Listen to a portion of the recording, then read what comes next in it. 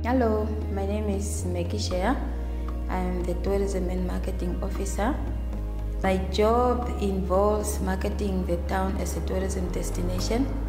I am also responsible for hosting the popular Okahanja Expo. My job also involves liaising with the tourism industry and also investors that are interested in investing in the town. My job, as I mentioned before, it involves marketing. That involves exposing the town through selling plots. Whenever there are plots for industrial and residential, they need to be marketed so that the public can know that there are open air events available. My job also involves liaising with the local economic development officer, especially through the businesses.